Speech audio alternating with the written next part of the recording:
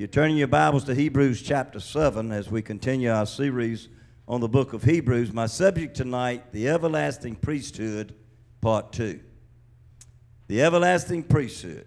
We saw earlier that Jesus has taken us beyond the veil, that he has taken us into the holiest of holies by a new and a living way. Only the high priest under the Aaronic priesthood could go behind the veil. But Jesus has taken us there. Jesus is the way, and as our great high priest, he has gone behind or within the veil for us into the heavenly tabernacle itself. And that's what the writer Paul is showing us in the book of Hebrews. As our forerunner, Jesus guarantees that we will be with him when he comes. And in chapter 7, we learn that Jesus is a high priest forever after the order of Melchizedek, and as such, he has a continuing priesthood. He ever liveth to make intercession for the saints. The Aaronic priesthood, those men, they died, and another priest would take their place. And so we've been looking into this mystery and considering how great this man Melchizedek was, and we found that it was not, the greatness was not in the fact of who he was as a man, but the role that God gave him. We'll pick up our reading tonight at Hebrews chapter 7, verse 12. For this priesthood being changed, there is made of necessity a change also of the law. For he of whom these things are spoken pertaineth to another tribe, of which no man gave attendance at the altar. For it is evident that our Lord sprang out of Judah, of which tribe Moses spake nothing concerning the priesthood. And it is yet far more evident that after the similitude of Melchizedek there ariseth another priest, who is made not after the law of a carnal commandment, but after the power of an endless life. For he testified, thou art a priest forever after the order of Melchizedek. He's quoting Psalms 110, verse 4. Look at verse 18, Hebrews 7:18. For there is verily a disannulling of the commandment going before for the weakness and the unprofitability thereof. For the law made nothing perfect, but the bringing in of a better hope did, by the which we draw nigh to God.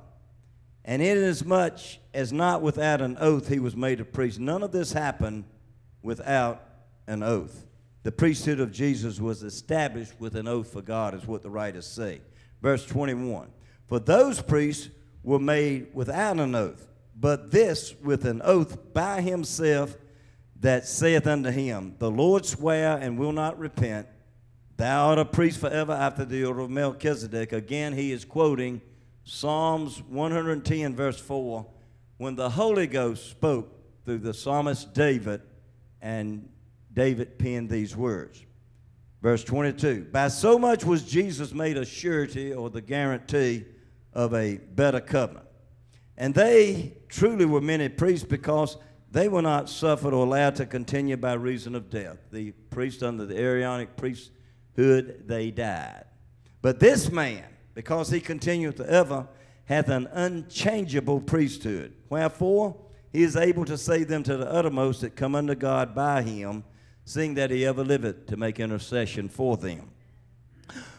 For such an high priest became us, who is holy, harmless, undefiled, separate from sinners, and made higher than the heavens. Talking about Jesus, who need not daily, as those high priests, to offer up sacrifices first for his own sins, and then for the people's. For this he did once, when he offered up himself. For the law maketh men high priests which have infirmities, but the word of an oath, talking about Psalms 110 again, which was since the law, maketh the Son who is consecrated forevermore. The psalmist wrote after the law was given and penned the words, thou art a high priest forever after the order of Melchizedek, and that's what the writer is saying here. Tonight I want to talk to you about the everlasting priesthood of Christ, part 2. Let us pray. Father, thank you so much for the Word of God.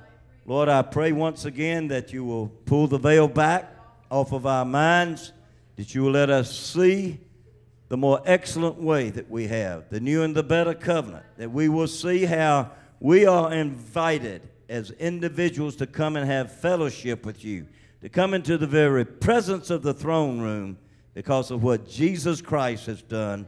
And he has gone behind the veil as a forerunner for us, making the way open unto us. And you said, let us therefore come boldly unto the throne of grace, where we may obtain grace and mercy to help in our time of need. Bless us tonight.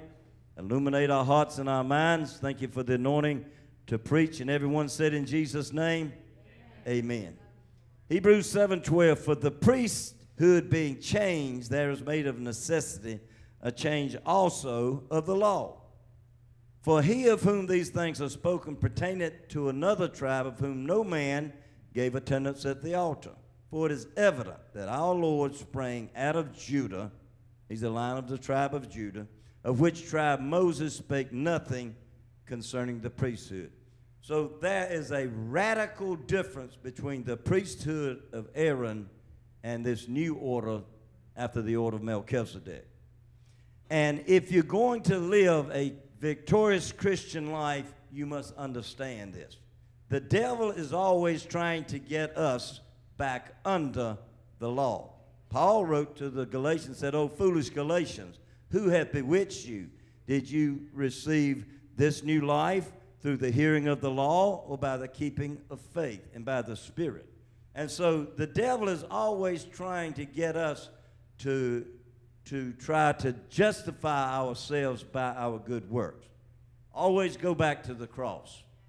Your victory and your anointing and the things you will get from God, they are at the cross in the finished work of Christ. And then we go on to see him as our great high priest who paid it all at Calvary. And he's alive. He's in the heavenly holiest of holies, interceding for us right now. So the Levitical priests, they were descendants of Jacob, the son of Levi.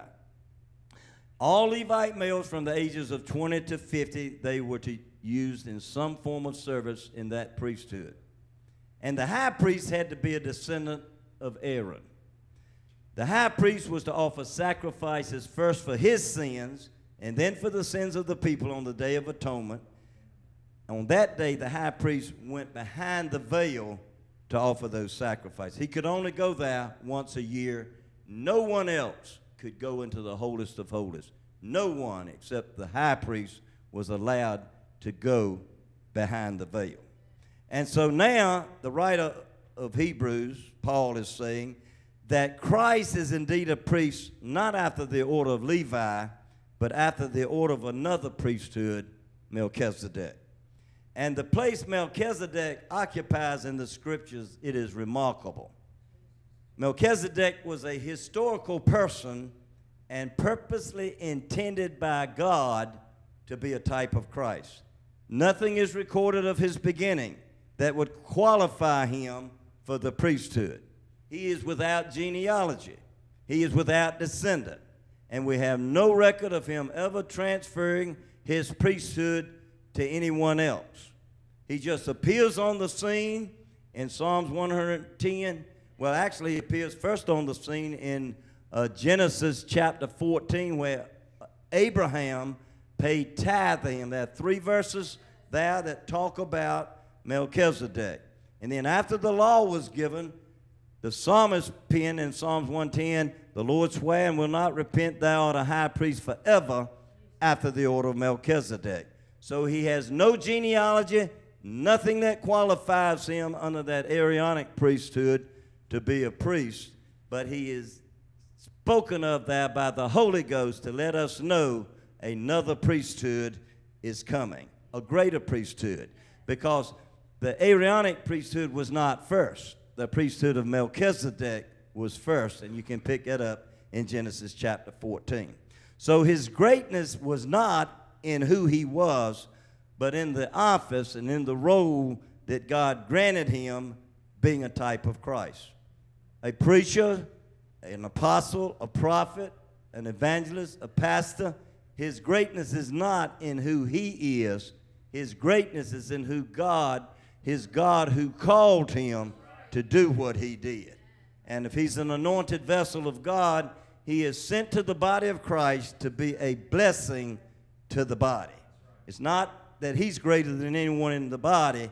It's the office God put him in that makes him greater. Just like God put Melchizedek in this office as a top type of Christ, it made him greater than Aaron, greater than the law, greater than the angels, greater than Abraham, the patriarch, because of the role God had given Melchizedek. And you need to understand that. That'll help you understand the fivefold ministry God has placed in the church. But this man was a priest, and he had a priesthood before the priesthood of Aaron was ever established under the law. And just as we see Abraham as the father of the faithful, we need to see Melchizedek as a type of Christ. Let me say that again. Just as we see Abraham as the father of the faithful, we need to see Melchizedek as a type of Christ. Look at Hebrews 7:15. And it is yet far more evident, for after the similitude of Melchizedek there ariseth another priest, who is made not after the law of a carnal commandment, but after the power of an endless life. For he testified, God testified, the Holy Ghost, thou art a priest forever after the order of Melchizedek. So Aaron's priesthood was ordained by God under the law.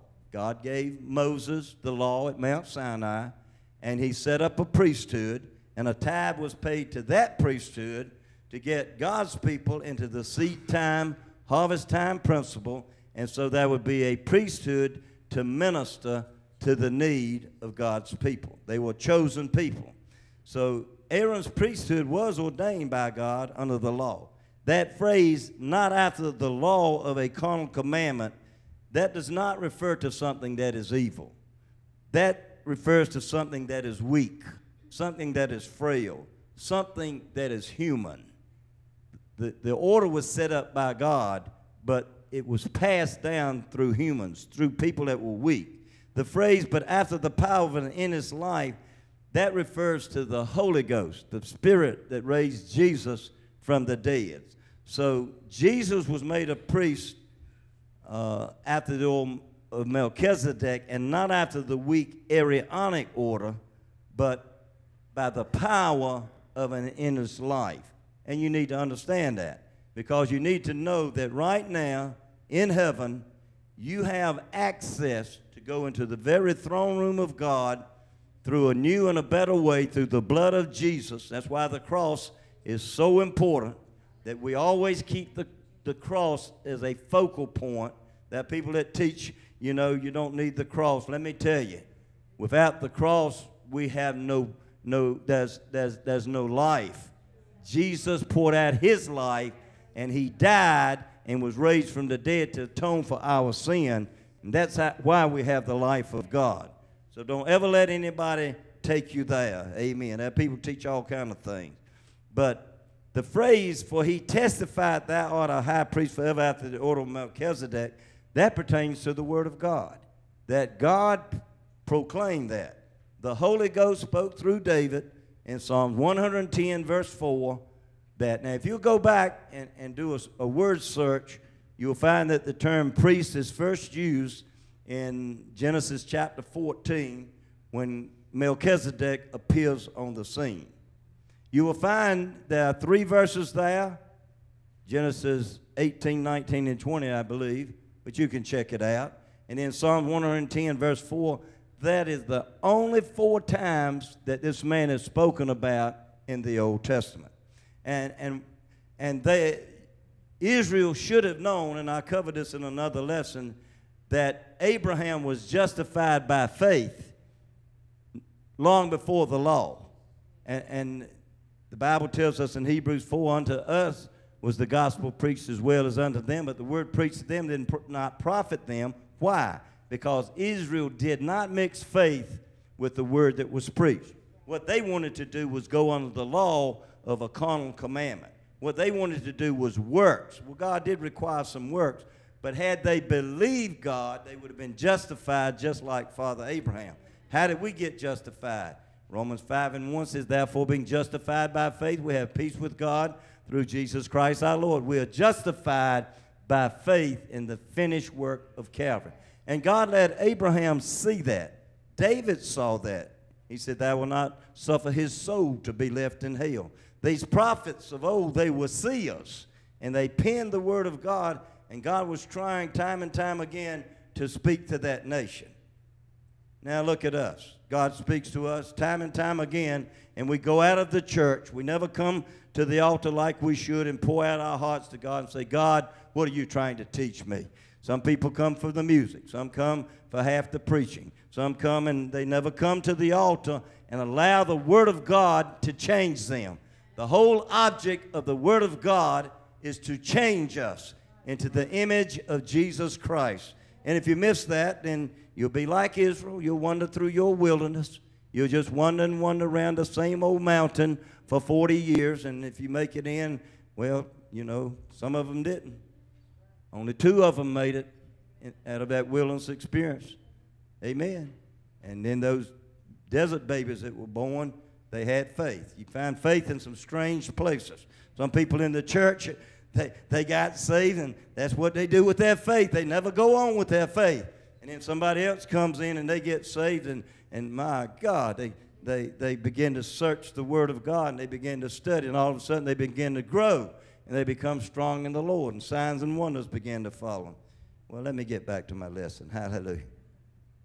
The Apostle Paul was quoting Psalms 110, verse 4. I want you to look at this because this is about the 5th or 6th time he has said this in this one letter, or up to this point. Psalms 110, verse 4 says, the Lord has sworn and will not repent. Thou art a priest forever after the order of Melchizedek. The Holy Ghost had spoken and declared that the high priesthood of Christ and that the priesthood of Aaron would be changed into the order after Melchizedek. And so the Word of God is irrefutable. That's what the apostle is saying here. He said, that's why he keeps going back to that one phrase, that the Lord swear. He will not repent. He will not take it back. And this is what's so important. Now look at verse 18, Hebrews 7:18. For there is verily a disannulling of the commandment going before for the weakness and unprofitability thereof. For the law made nothing perfect, but the bringing in of a better hope did, by which we draw nigh to God. And inasmuch as not without an oath he was made a priest. For those priests were made without an oath, but this, talking about Jesus, with an oath by him, that he saith unto him, the Lord sware and will not repent, thou art a priest forever after the order of Melchizedek. Again, he is quoting what the Holy Ghost said. Paul is driving his point home, letting these people where the Judaizers had come in and they were drifting away from God, and then they got to falling away from God. He said, how shall we escape if we neglect so great a salvation? And they are wanting to go back under the law. The Judaizers have come in and trying to tell them that the old was better, and Paul is driving the point home, says, no, that ended at Calvary. What is better is the new priesthood after the order of Melchizedek, where Christ cut a covenant with his own precious blood, and now he has entered into heaven itself. And so just like there are people today that don't want to believe certain things about the Bible, the apostle, he's dealing with people just like that who are drifting away from God, and he says that, you know, that some of them, that they go so far away from God that they crucify the Son of God afresh. So what he's letting us know are 2 things. First of all, you will always have to go back to the cross. No one ever gets away from the cross.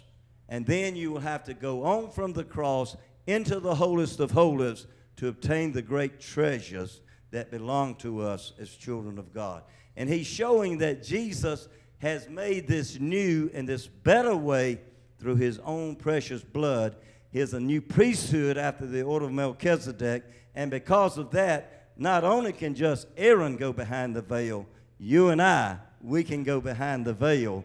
We can go into the holiest of holies, into the very presence of God. And we have a great high priest, Jesus Christ, the Son of God, that is our forerunner, that has gone in there before us. And now he invites us to come boldly to the throne. Why? Because of the blood, because of what was paid for our redemption. And his blood gives us access into every grace of God. Everything that you'll ever get comes out of what was done at the cross and the fact that Jesus was raised a high priest forever after the order of Melchizedek, an unending priesthood. That's what he is saying. So the writer is letting us know that the law was completely disannulled. It was completely abolished at the cross when Jesus gave himself as the final sacrifice under the law. This refers to three laws: the civil law, the ceremonial law, and the moral law. So the moral law, the Ten Commandments, they are God's eternal laws, but man could not keep them. So there had to be someone that could keep them.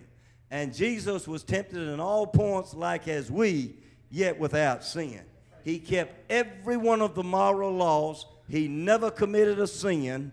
He was tempted just like us, but he was qualified to pay redemption's price because he submitted himself and his will completely to that of the Father, even to the death of the cross.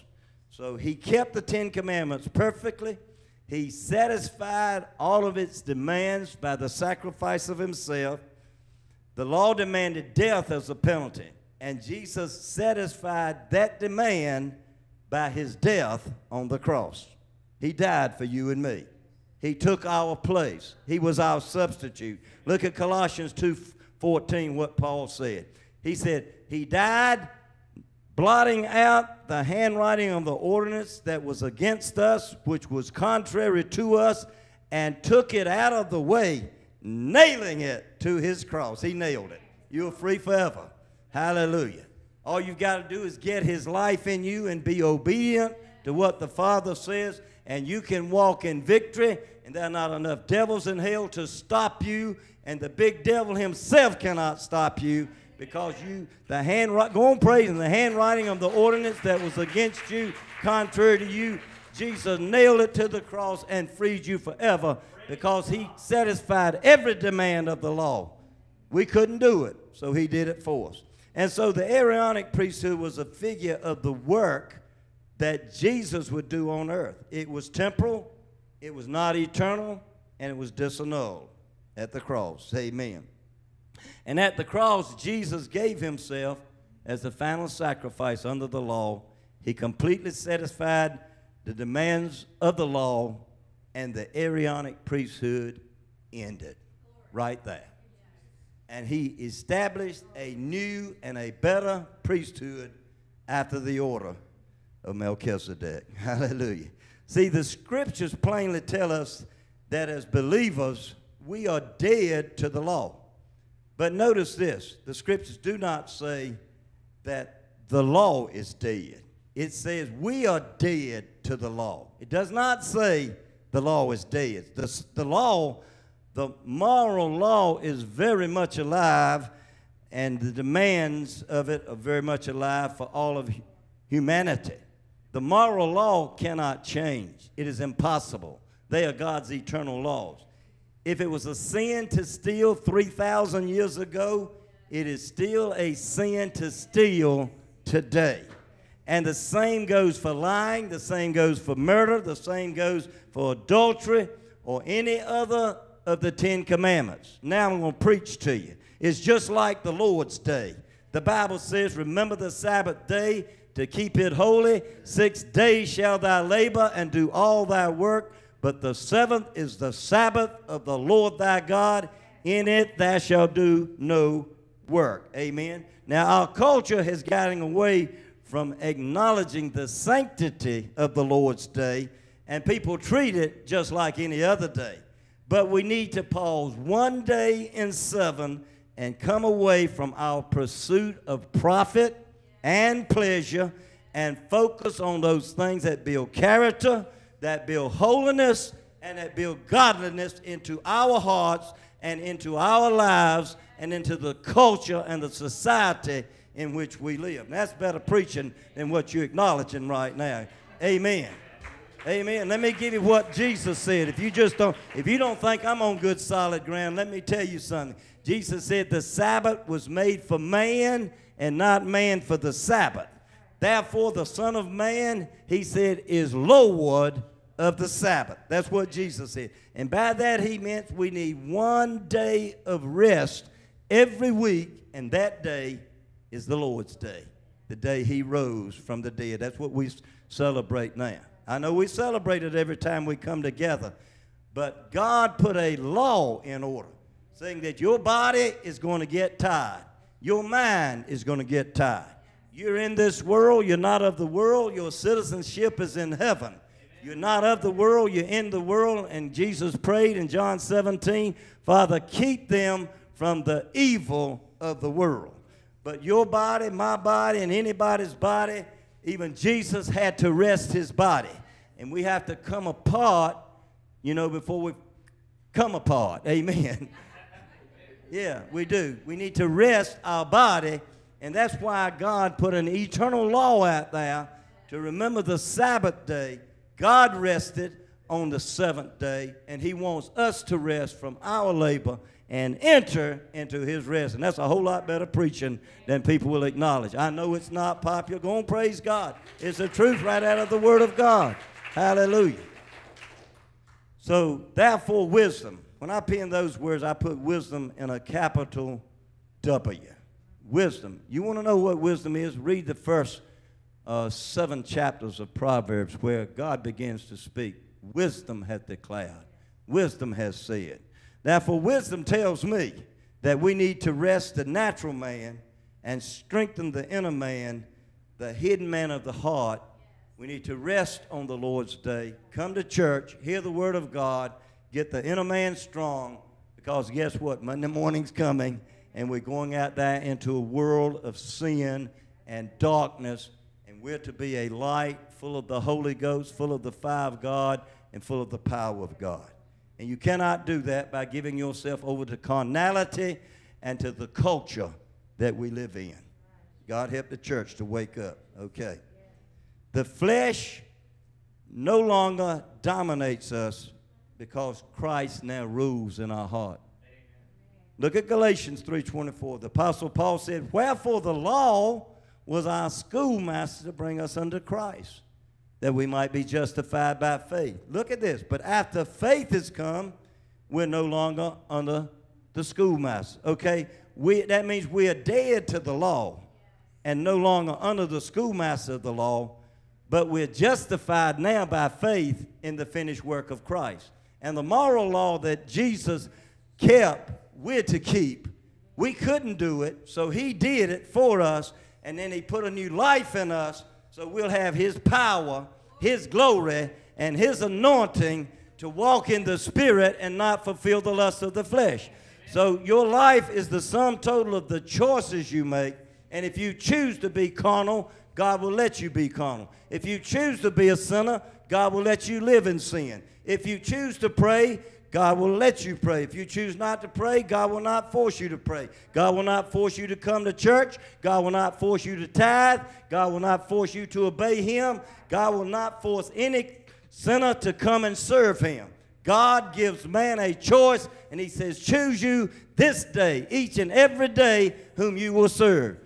Amen. As for me and my house, Joshua said, we will serve the Lord. I made a decision a long time ago. I don't care what others in the church do. I don't care what the culture does. as for me and my house, I choose to serve God. I don't care how carnal other people become. I don't care how far away they go from God. I don't care whether or not revivals come and people come to church during revivals. I made a decision. I chose something. I chose Jesus, and I'm going to feed the inner man, the hidden man of my heart. Glory to God. And I'm going to grow in grace and knowledge, and I have chosen to be strong in the Lord and the power of his might. Why? Because there's a battle coming. There's a battle raging, and you had better be suited up and battle ready at all times. None of us know what tomorrow brings.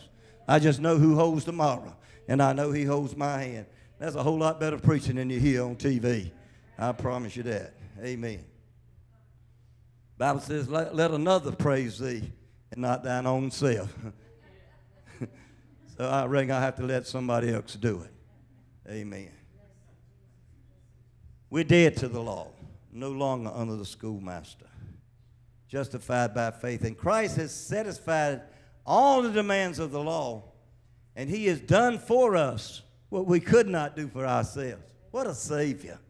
Look at Romans 6 and 11. Paul said, likewise, reckon ye also yourself to be dead indeed unto sin, but alive unto God through Jesus Christ our Lord. The Holy Ghost did not say that the sin nature was dead, but we are dead to sin, and we are not ruled by sin any longer. Amen. Sin no longer has dominion over us because Christ now rules in our heart. And we want to please God just like Jesus wanted to please God. The Christ that is in us, he longs and he wants us to seek after righteousness. He said, they that hunger and thirst after righteousness shall be filled. And you cannot fill yourself carnality on the Lord's day and think you're going to walk in the Spirit. I cannot do it. You cannot do it. No one can do it. Whatever you feed in your life, that is what is going to be dominant. So feed yourself the Word of God. Come back to church on Sunday. Hallelujah. Amen. See, sin no longer has dominion over us because Christ now rules in our heart. The sin nature is present, but it no longer dominates our lives. Look at Romans 6 and 15. What then? Shall we sin because we're not under the law, but under grace? God forbid. I got it, brother. Said, know ye not that who you yield yourself servant to obey? His servants you are, whether sin unto death or obedience unto righteousness. So we have to have this desire fed. And you and I, it's our responsibility to feed it. The Bible says, work out your own salvation with fear and trembling. You can't work mine out. I can't work yours out. I can stand as a prophet of God. I can proclaim the word of God to you. What you do with it, that's up to you entirely. The Bible says so.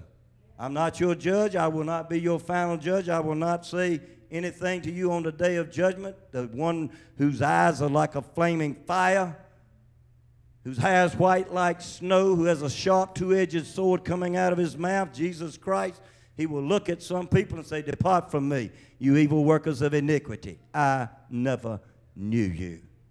I'm going to tell you, it's a lot more to this thing than some people preach nowadays. That was a lot more done at the cross than what some people realize. I mean, that was a tremendous price paid for our salvation. But Paul clearly tells us that the potential to sin still exists in the heart and the lives of the greatest Christian. None of us are wearing halos yet. There is no believer who has ever lived that has not had trouble with the sin nature. I'll say that again. There is no believer who has ever lived that has not had trouble with that old sin nature. The danger of sin still lurks there, which makes us even more dependent upon Jesus Christ and the finished work of the cross. And that's why Jesus said, if any man will come after me, let him deny himself and take up his cross daily and follow. Put up Luke 9:23. Luke 9:23. I want you to see that because it's a daily walk. It's not a one-time encounter that I go to the cross. It's something I must do every day of my life. I've got to go back and thank him and praise him and say, Lord, I'm in this world. I'm not of it. My citizenship is in heaven, but I'm going through some perilous territory. I'm going through some places, God, where there's sin. But the Bible says where sin did abound, and we know it does all around us, grace does much more abound. So I'm counting on God's grace, not my good works. That's what I'm trying to say. He said unto him, this is Jesus, if any man will come after me, let him deny himself and take up his cross once in a while. Daily? Does it say daily? Daily, and follow me. Now that's Jesus preaching. That's some real good preaching now. That's Jesus preaching. Amen. So we are new creatures in Christ. We're partakers of God's divine nature, and as such, we are no longer ruled and dominated by that old sin nature. At the cross, Jesus gave himself as the final sacrifice under the law, and he completely satisfied all the demands of the law. He took his blood into the heavenly holiest of holies. He went behind the veil right there to the very throne room of God, placed his blood on the mercy seat. God the Father looked down at the final sacrifice of the Aaronic priesthood, his son Jesus, brought the gavel of justice down, said, it is done. There'll never be any other requirement. It was all done by his son at Calvary. And when the Father sees the blood, glory to God, and Jesus points him to it, no matter what the devil says about you, the blood has declared your victory. Hallelujah. Go and praise God for the blood. Amen. And so the Aaronic priesthood, it was a figure of the work that Jesus would do on earth as the final sacrifice under the law. The Melchizedek priesthood, however, it was a figure of the work that Jesus would do in heaven, behind the veil. Look at Hebrews 7:21. For those priests were made without an oath, but this with an oath by him that saith unto him, that the Lord sware and will not repent, thou art a priest forever, after the order of Melchizedek. He just keeps driving this home. By so much was Jesus made a surety of a better covenant. And they truly were many priests, because they were not allowed to continue by reason of death. When Aaron died, his son Eleazar became the high priest.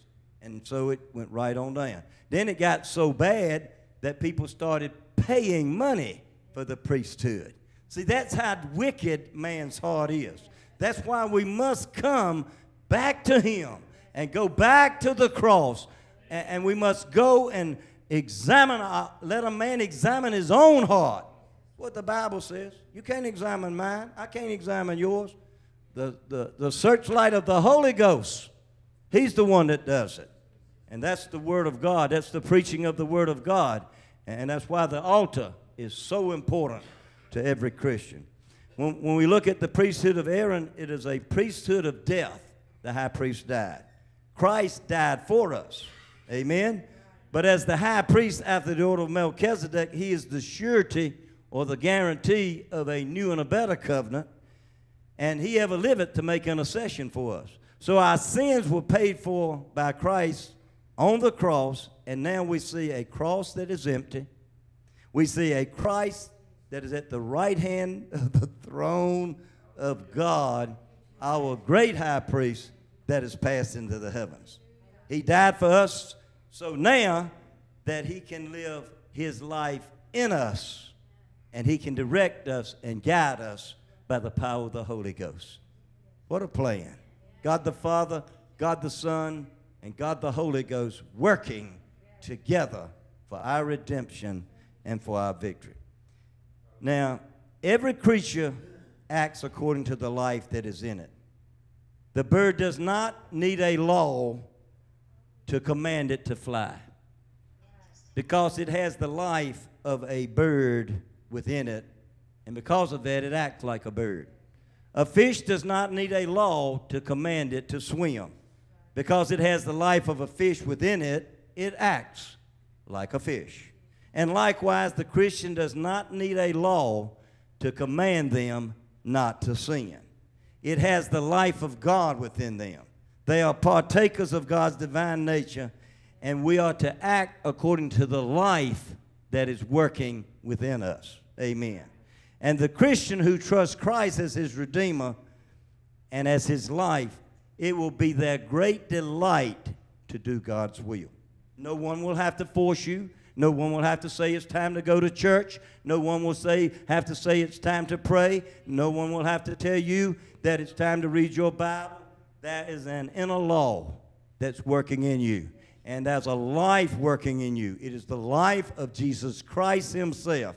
And that life that's in you, just like he was willing to submit to God, that life causes you and me and all of the Christians and every believer to submit to God. So let me give you some scripture for that. Romans 8:2. For the law of the Spirit of life in Christ Jesus has made me free from the law of sin and death. The law of the Spirit of life in Christ Jesus. If any man be in Christ, he's a new creature. Christ in you, the hope of glory. For the law of the Spirit of life in Christ Jesus has made me free from the law of sin and death. And it goes on to say, for what the law could not do in its weak through the flesh, God sent his own Son, and for sin condemned sin in the flesh, that we might become the righteousness of God in him. So that's the mystery God had hidden for ages. The born-again Christian has the law of the Spirit of life working in them. And it's just natural for them to delight to do God's will because the life of Christ is working in them. God's great purpose, and this will blow you away, God's great purpose for us is not just forgiveness of sin. His great purpose for us was fellowship with him. And you need to listen carefully to this. God's great purpose was not just to forgive us of our sins. No. His great purpose was that we could have fellowship with him. Now, the priesthood of Aaron could go no further than the forgiveness of sins. Once a year rather, he went behind the veil and he made a sacrifice before he went behind that for himself, for the sins of the people. And then he went into the holiest of holies. So the priesthood of Aaron could go no further than forgiveness. But as our great high priest, Jesus, after the order of Melchizedek, Christ has opened up a new and a living way into God's presence to where we can have continual fellowship with the Father. That's why John writes, these things write we unto you, that you might have fellowship with us. And truly, our fellowship is with the Father and with his Son, Jesus Christ. If you go back into our fellowship hall, that scripture is on the wall. It's on there because we want to have fellowship with one another, people of like precious faith. We want to have fellowship with the Father, the Son, and the Holy Ghost. John said that's the kind of fellowship we want to have. Amen. So, look at Hebrews 7:24. But this man, Jesus, because he continueth ever, hath an unchangeable priesthood. Wherefore he is able to save them to the uttermost that come unto God by him, seeing he ever liveth to make intercession for them. The priests under the old covenant died simply because they were mortal men. That's why they died. It's appointed unto men but once to die, and after that the judgment. But this man, Christ Jesus, after he completed the finished work of the cross, God raised him from the dead because he was a perfect sacrifice. And now he ever liveth as our great high priest that is passed into the heavens. He has a continual, unchangeable priesthood. And what he is today, he will be tomorrow and forevermore. What Jesus, he has an unchangeable priesthood. What he is today, he will be tomorrow and forevermore. Some people say the days of miracles over. There's never been a day of miracles. There is a God of miracles. People say he still heals. He's always healed. He will always heal. What he is today, he will be tomorrow and forever. He shed his precious blood at Calvary, so whosoever would call upon his name could be saved. There's power in the blood of Jesus. Those old saints wrote some beautiful songs about it. What can wash away my sins? Nothing but the blood of Jesus. I like that new one. You know, the blood of Jesus washes me. The blood of Jesus sets me free. What a sacrifice. He gave his life. Oh, the blood of Jesus washes me. Woo! Glory. Don't praise him. Hallelujah. Glory to God. Tell you what. Amen. Jesus addressed all of man's sins in the atonement. He left nothing undone. And while in fact it is done, the finished work of the cross can only be appropriated by those who exercise their faith in him. That's a powerful statement there. It is a fact that Jesus paid it all at Calvary. It is done. But the benefits of the cross can only be appropriated by those who place their faith in his blood and the finished work of the cross. Jesus paid it all. All to him I owe. Sin had left a crimson stain. He washed it white as snow. It's the finished work of the cross that gives us access to God and his amazing grace. The cross was and is the means by which we receive anything and everything from God.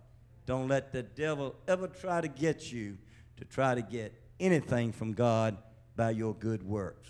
Go back to the cross. Go back to Calvary. Take the blood back to where Jesus paid the sacrifice, stripped the devil of his power, and gave us his amazing grace and access into God's throne. Amen. Christ suffered for all, bearing our sins in his own body on the tree and healing us by his stripes. Pastor Nick, he is able to save, one man said, from the guttermost to the uttermost. He was made a curse for us on the tree that we might receive the blessings of Abraham by faith. Look at Hebrews 7:26. For such an high priest became us, who is holy, harmless, undefiled, separate from sinners, and made higher than the heavens. Wow. Woo! I'll tell you, that's good. Who needeth not daily, as those high priests, to offer up sacrifice for his own sins and then for the people. For this he did once when he offered up himself. Wow.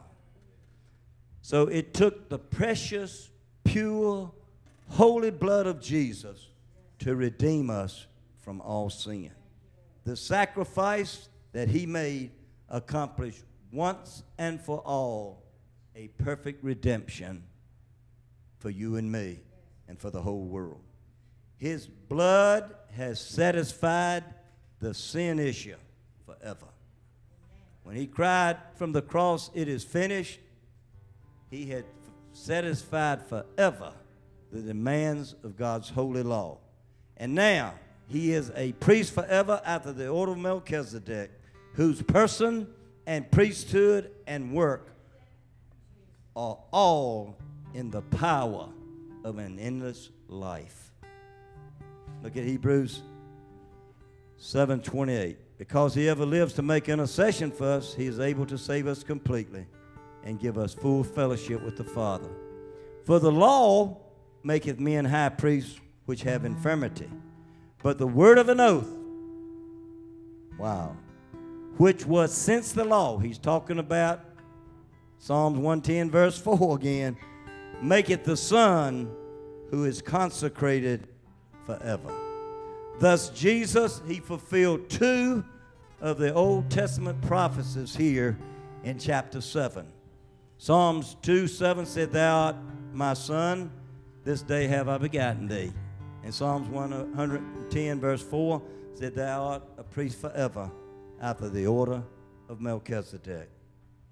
Some wonderful treasures the Holy Ghost is wanting to share with us out of the Word of God. I encourage you to go back.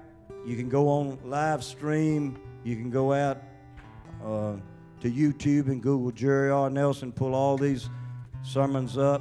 You can listen to them over and over again, and you can ask the Holy Ghost. Get your Bible out, read it with it.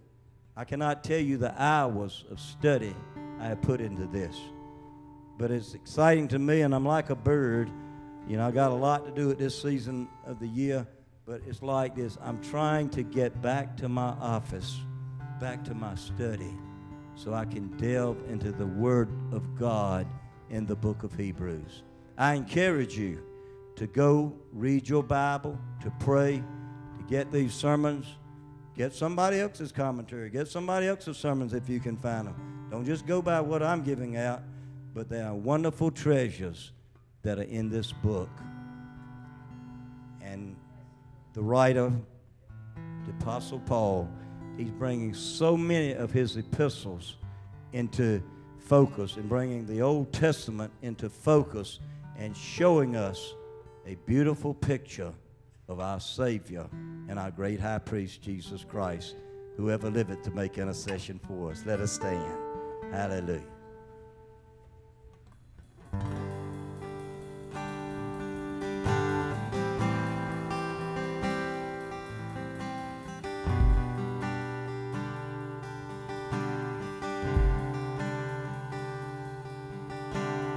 He became sin, who knew no sin, that we might become his righteousness.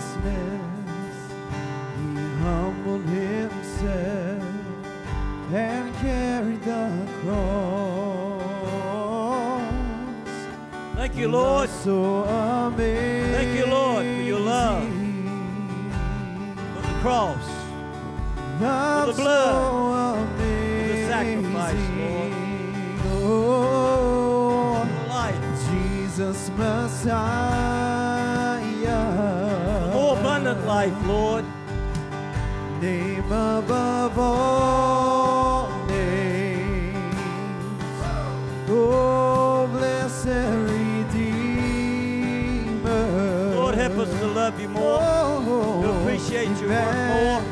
Yes, Lord. Oh, the rescue for sinners, the ransom from heaven. Oh, Jesus Messiah.